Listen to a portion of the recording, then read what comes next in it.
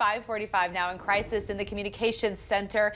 The people who answer your call for help are overwhelmed, and it's causing some delays. Now, the critical seconds because there's just not enough people to handle the increasing call load. Yeah, Eric, I did some digging on this, found out the current staffing levels hovering, 60, 50% depending on the month. It's considered normal staffing, but it's not. Doesn't seem to be any solutions to this problem either. And as our city grows, it's only getting worse.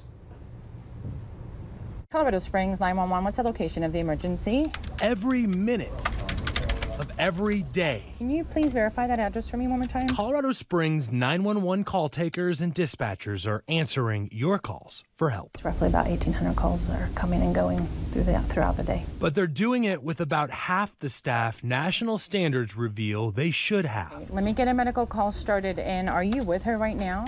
And these workers are forced to cover mandatory overtime shifts. This has gone on for months. As someone overseeing this operation, what keeps you up at night?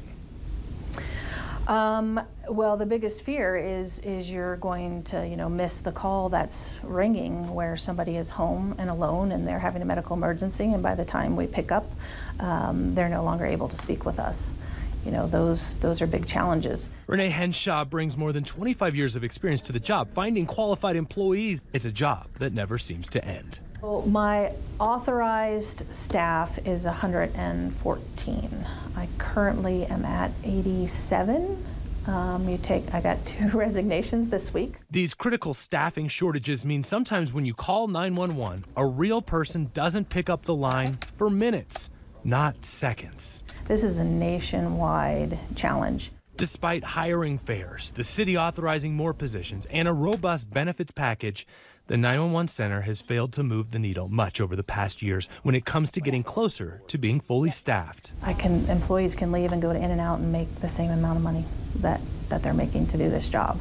And so it's very challenging because you can't compete with private industry. So it's left to the call takers who do stick around to answer those calls. And you may have the experience where you call and you saw a couple green lights in there, and it's answered, within 3 seconds.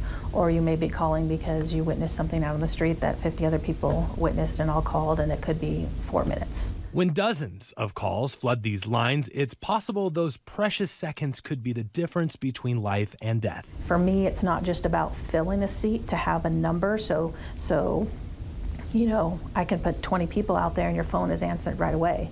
But if that person can't do the job, I'd rather have you wait a little bit longer and have somebody I'm confident is capable of assisting you in the way that you need than just someone who can pick up the phone fast.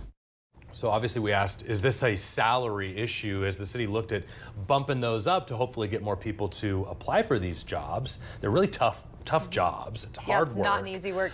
Working weird hours too. But the city, they say that they have already done the audit here and checked in on other similar sized cities, what they're paying, and we're actually right in line or a little bit above already. Yeah. So it's just a matter of more folks. Yeah, hopefully applying. they're able to recruit some more people. And our Call for Action team wants to hear from you. So if you've encountered a lengthy wait while calling 911 and it resulted in any sort of tragedy, we want to share your story. So as we continue our investigation into these critical staffing issues that we've uncovered, you can call our newsroom. You see that tip line there on your screen, and really call us anytime you have news that we would like to follow up and get answers for you as well.